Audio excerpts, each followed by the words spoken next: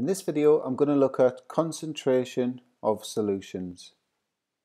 So the first thing we'll do is just explain what we mean by concentration. So obviously chemists carry out reactions involving solutions. We often do calculations based on those solutions.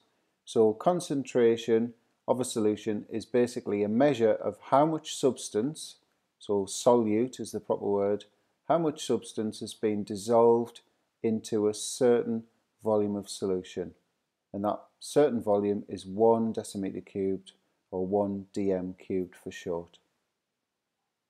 So that amount of substance could be measured in the number of moles that you've got. So concentration can be a measure of how many moles per decimeter cubed, so that would have those units there, mol/dm cubed. Or concentration could also be a measure of the mass dissolved in a decimeter cubed. And you can see there that would have the units g/dm cubed.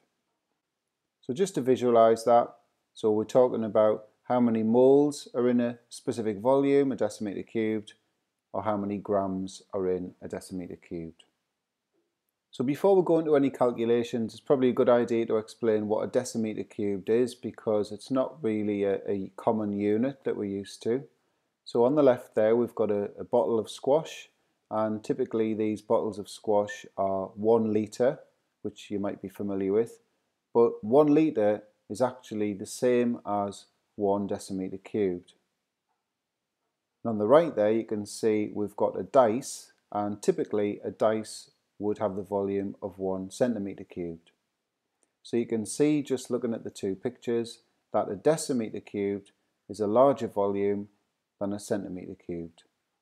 So how many times larger? Well, it's 1,000 times larger. So 1 decimeter cubed is the same as 1,000 centimeters cubed.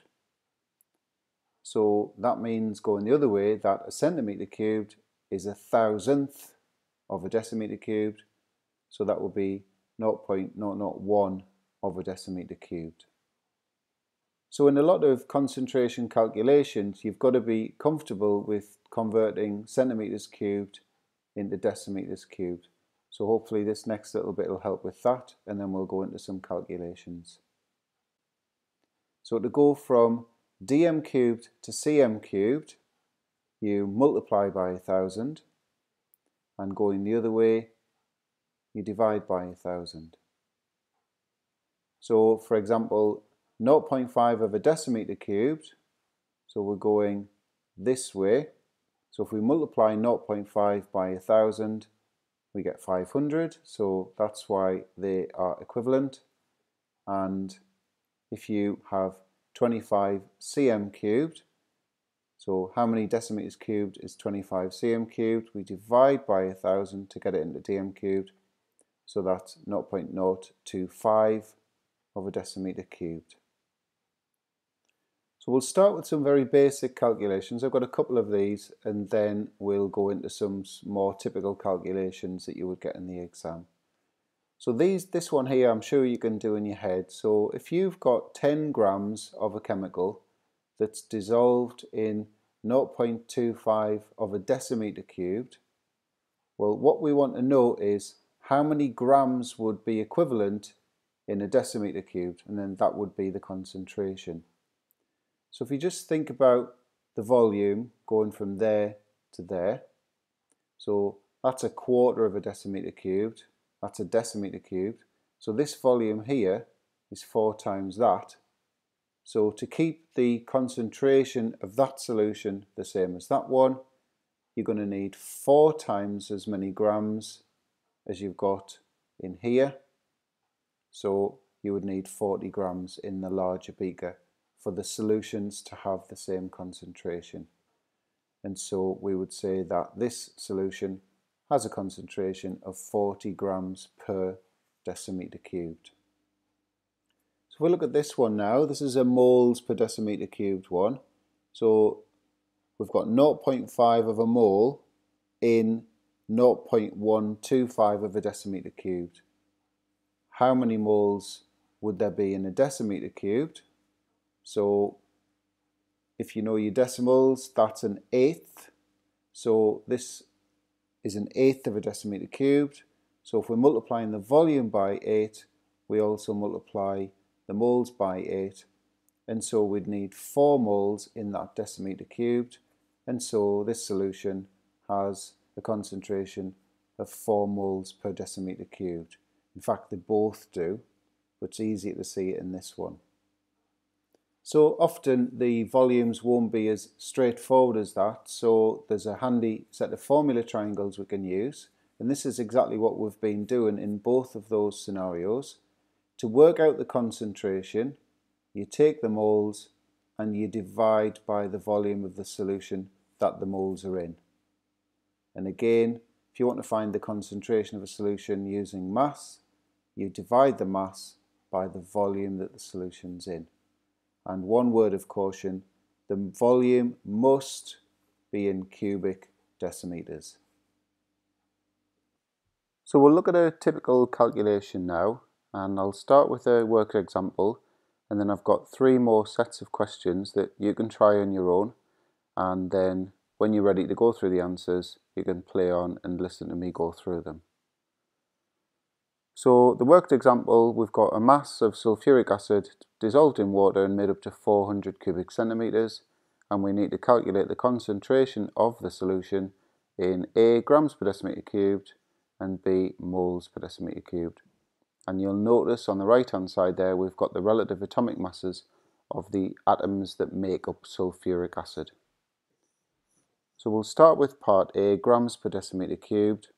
So remember, concentration is mass divided by volume. So nice and straightforward this one, apart from the fact that the volume's got to be in decimeters cubed. So 400 cm cubed is 0.4 of a decimeter cubed. So we've got 32.5 divided by 0.4. So we're getting a concentration of 81.3 grams per decimeter cubed. So part B now, remember concentration is moles divided by volume. The problem here is we don't have the moles, we've got the mass of sulfuric acid and we've got the relative atomic masses of the atoms that make it up. So the first thing or extra step we have to do here is we've got to calculate the moles from mass divided by relative molecular mass. So that's 32.5 divided by 98, which is the MR of sulfuric acid, 2 hydrogens, 1 sulfur, 4 oxygens. So that's the beginnings of the calculator value there, 0.3316. So now I can divide those moles by the volume, and remember that's 0.4 of a decimeter cubed, and we get a concentration of 0.829 moles per decimeter cubed. So some questions for you to try now. So this is the first set of questions. So if you want to pause the video and try those. There's your next set of questions. And here's the third and final set of questions.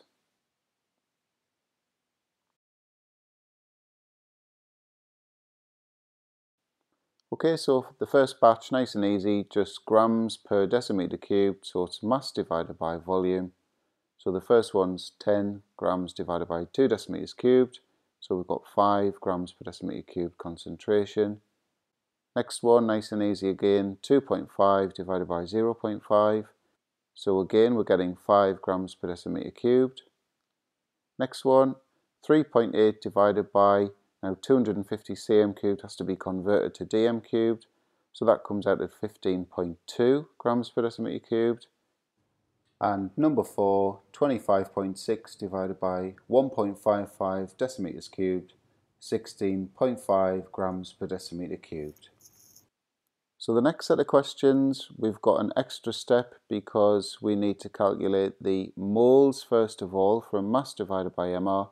Once we've got that, we can work out the concentration by dividing the moles by the volume, but remember it has to be in decimeters cubed.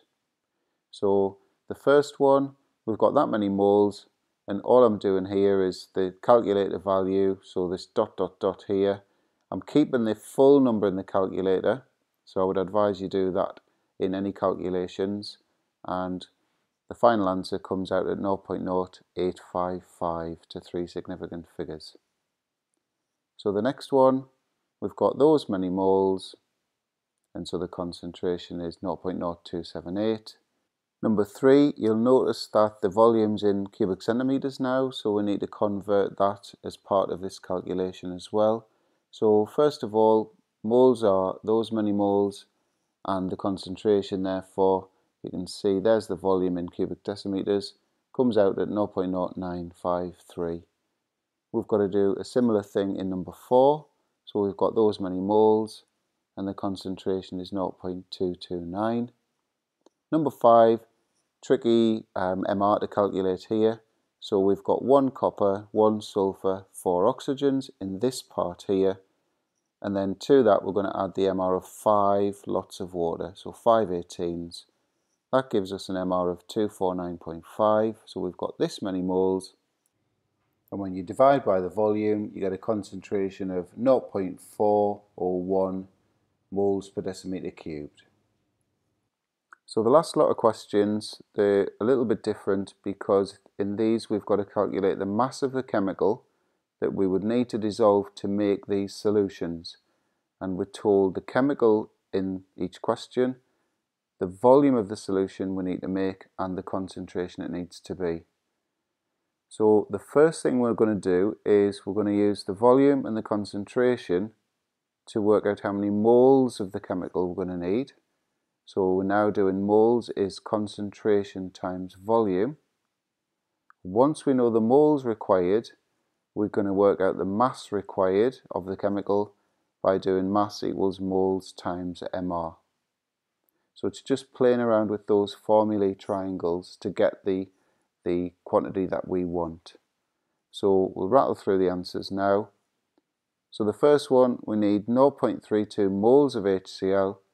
So mass-wise, that's moles times MR, so that's 11.7 grams we would need to make that solution. Number 2, we're going to need 1.8 moles of NaOH, so concentration times volume, and then the mass would be moles times MR, 72 grams. Number 3, a little bit trickier because the volume's in cubic centimeters now. So concentration times this volume, 0.08, is 80 cm cubed in dm cubed. So we need 0.1 moles of HNO3. So the mass of that will be 6.3 grams. So the last one, you can see the volume again is in cubic centimeters. So we need to convert that to dm cubed. So the moles of calcium hydroxide we're going to need 0.87 times 1.25 decimeters cubed. So those many moles. So the mass of that would be moles times MR, so 80.5 grams.